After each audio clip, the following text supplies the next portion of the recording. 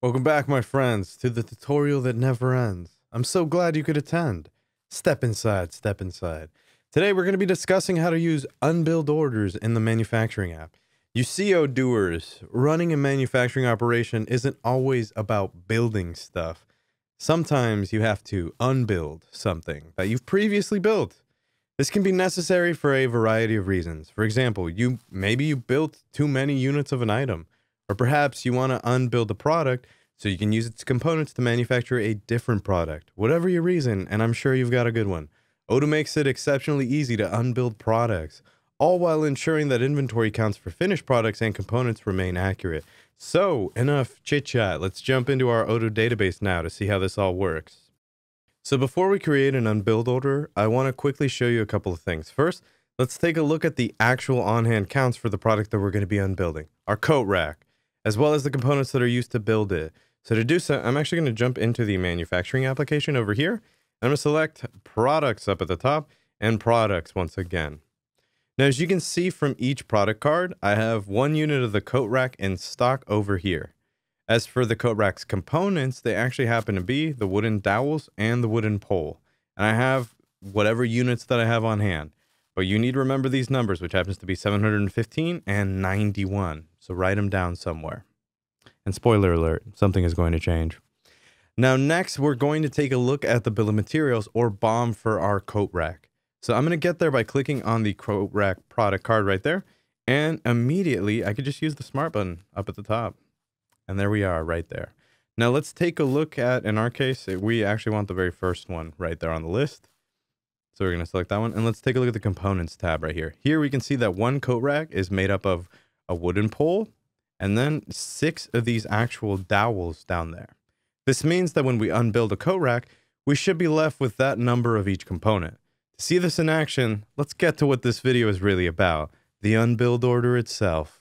So to create a new unbuild order, all I actually need to do is select the operations subheading up at the top.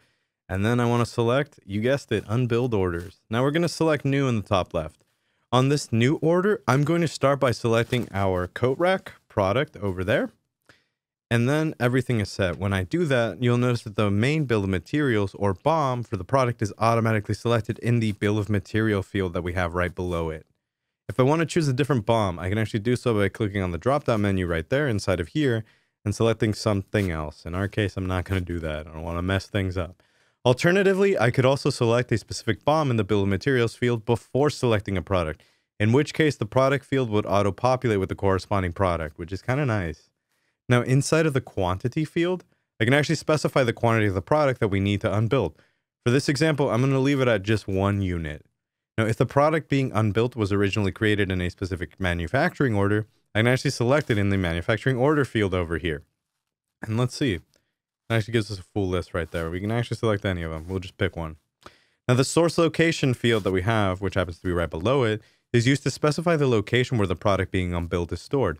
The destination location field is used to specify the location where the reclaimed components will be stored after unbuilding is completed. Both of these fields are set by default to our main warehouse location. I'm just going to leave them as is for this order.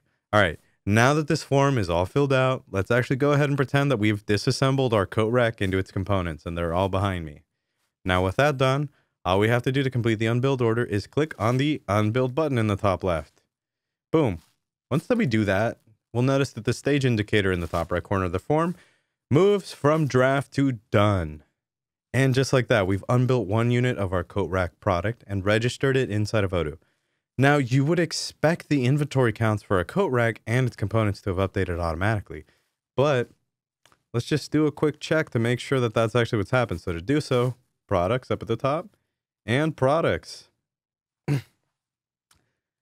Now from the product cards, I can actually see that the number of coat racks on hand happens to now be 0 from 1. And while the on-hand counts for the wooden dowel and wooden pole components, sorry, small doopsie, have actually increased by 6, which happens to be the dowels, and 1 for the actual pole. Perfect, that's just what we expected to happen. Now you may be thinking to yourself, what happens when I try to create an unbuilt order for a product that I don't have on hand? Well, like all things that we try inside of Jose's Odoo Labs, Let's take a quick look. As an example, we're going to use the coat rack product, which now is actually at 0. So for that, I need to first select operations once again, unbuild orders, and you guessed it, once again, new. Select that coat rack once again inside of our products, let everything pop, you'll click out of that. And you'll notice once that everything is done, we're going to select unbuild. And oh my goodness, would you look at that? I have a warning, and this warning is that I have an insufficient quantity of coat racks to unbuild. Now, Odoo will allow me to proceed with the unbuild order, which I can do by clicking on confirm right there on the right. However, as the pop-up states, this may lead to inconsistencies in my inventory. I don't want that to happen, so I'm just going to click discard right there. All right, before I let you go, there's just one more thing. Sometimes during the unbuilding process, a component becomes unusable for one reason or another.